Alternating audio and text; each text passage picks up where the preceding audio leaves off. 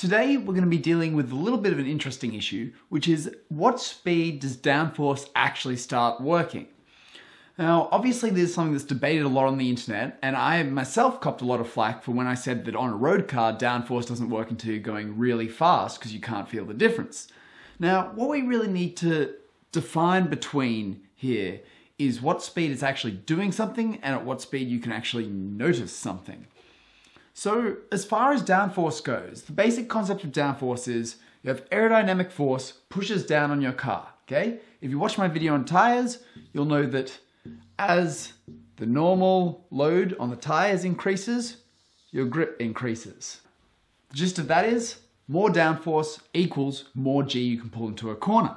Now, our force in a corner, our centripetal force that we need to pull ourselves into any corner, equals mv squared on r. Mass times velocity squared divided by the radius of your corner. From this we can see that if we increase this force and mass is constant and the radius of the corner is constant, our velocity through the corner will increase.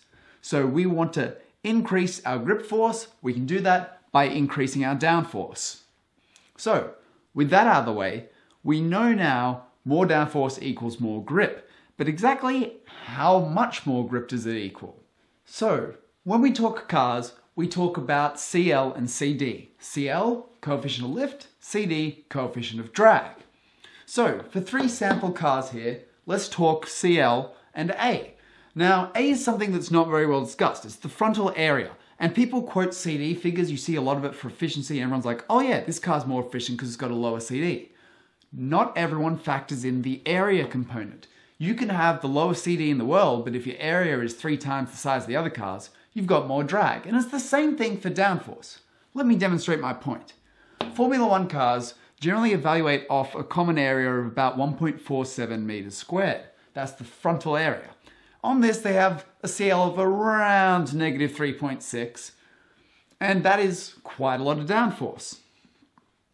A 1-to-1, the Koenigsegg, will have a CL of 0.9 across an area of 2. Now this was what I calculated for my aerodynamics of hypercars series.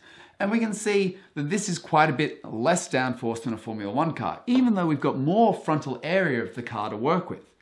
Something like the Shadow Race Engineering buggy has a downforce coefficient of negative 1.8, which is decently high given it doesn't have much ground effect, but it has a frontal area of 2, and this means that its downforce is actually around 80% that of a Formula 1 car. It's not that it's more efficient, it's that it's just using brute force with more area. So you can think about your CL in terms of sort of aerodynamic efficiency of how much downforce you're getting per unit area, and then your CLA, which is your CL times your A, as your total downforce for a given car. Of course, now you're asking, now that you know about the CL and the A, how does this all play into how much downforce we're making? Formula for downforce, very simple. So your downforce equals a half times rho, density of air, V squared, velocity squared, CLA. Okay, so this is the CLA I was telling you about from before. This part of the equation is easy enough. This is pretty much always a constant. You can assume that the density of air is usually about 1.225 kilograms per meter cube, about. And then you can just see that the force is proportional to the velocity squared times your CLA. So going back a bit, we can see that our grip, or our friction force, equals mu n, coefficient of friction times the normal force. So this normal force equals mass times the gravity plus the downforce. So we've got mg plus a half rho v squared CLA. So that's what we've got for that. But our frictional force into the corner is also equivalent to our centripetal force, which is mv squared on r. Now I know most of you aren't that into maths, so I'll just skip the derivation of this and just show you the output. So from this we can see that the velocity equals the square root of your mass times gravity, which is your weight, divided by your mass over your coefficient of friction times your radius, minus your effective downforce term. And so from this we can see increasing the downforce is going to make this term on the bottom smaller, which increases your cornering velocity. Same for increasing the grip. Decreasing your mass is going to increase your cornering velocity because this is going to cause this to drop off at a faster rate, which basically shows the downforce is more effective the lighter your car is. And this was the whole reason why I was talking about, and do car spoilers actually work, how heavier road cars don't work that well with downforce. So now that we've got the theoretical basis covered, let's have a look at what some actual downforce figures are at speeds and what sort of contribution they're making to cornering speeds. Okay, so what I have for you now is actually my own proprietary lap simulator that I use for my aerodynamic consulting work. Now at the moment it's set up for the SRE buggy. So we've got a CL of negative 1.89, CD of 1.2, so really high, and a weight of about 900 kilos. Now, this chart here is the interesting one from Downforce. So what this is an indication of your three main accelerations. So we're looking at the braking acceleration there, the red line, the blue line, which is the lateral acceleration or your cornering acceleration, and the green line, which is your straight line acceleration. So we can see that this is on dirt, so very low tire grip. Okay, we're looking at only about sort of 0.7 of a, for a mu value. And we can see that as the speed is increasing, we have more grip. Now, in this case, this is, like I say, dirt case, low friction, big downforce. We can see that at 100 k's an hour, we're getting towards 1 G. So we've gone up almost 0.3 of a G by 100 k's an hour. But at 200 k's an hour, we're at sort of 1.7, 1.8 G. So we've more than doubled our cornering G by going up to 200. And it would only increase from here. The thing to notice is that there's a light car at 900 kilos that's with passengers and fully fueled. So as you increase your car weight, a 1500 kilo car would only experience about 60% of this sort of improvement of downforce. Now just in terms of what this can mean for lap times, if we start off with a lap time of 154 seconds around the track that I've got in at the moment, and we increase the CL from negative 1.89 to 2, we can see our lap time has gone down by about 0.6 of a second. Now, that's a pretty substantial gain in competitive racing. Of course, what does that equate to in terms of cornering speeds, all that extra downforce? If we have a look here at our cornering speeds with the standard negative 1.9 CL, we can see that we're at about a 30 meter corner radius is about 53 k's an hour, 17 meter corner radius 40 k's an hour, and 100 meter corner radius at 109 k's an hour.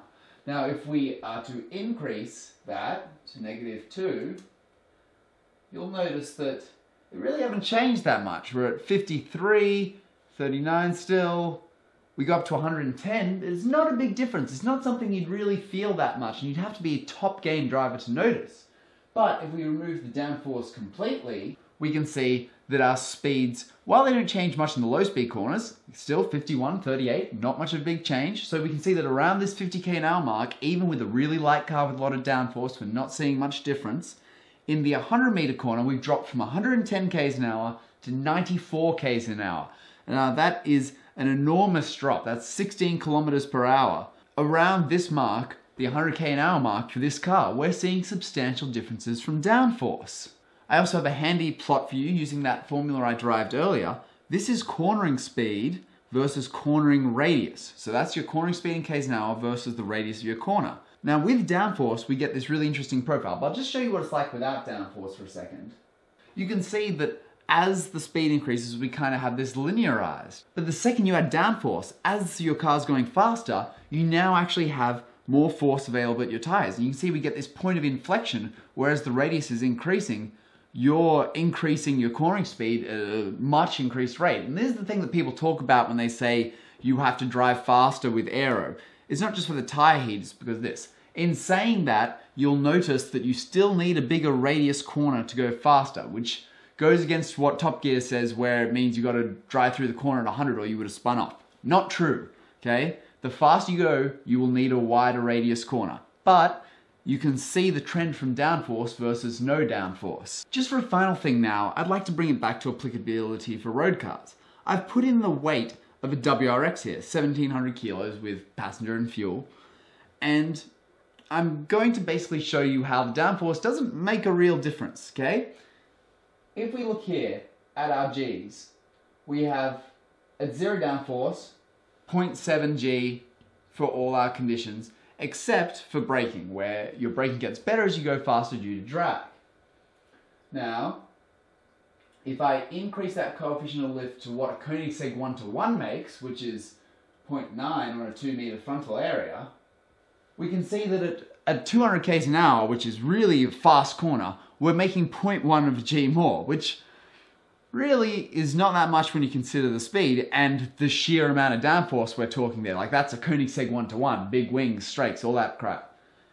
If we look at more what a WRX would actually be making in terms of downforce, which is probably closer to the sort of negative 0.1 mark optimistically, we can see that the total difference in G of what you can corner at 200 k's an hour, so this is cornering, is 0.01 of a G is the only difference.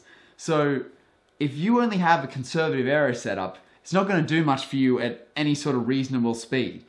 Conservative aero only works at stupidly high speed. If you want to corner at low speed with serious traction, you need serious aero, because otherwise it's just not going to do anything. Like, look at that. Almost nothing. Well, thanks for watching. Hopefully that wasn't too complicated and clears up a little bit of stuff for people. Don't forget to like, comment, and subscribe, and hopefully see you next time.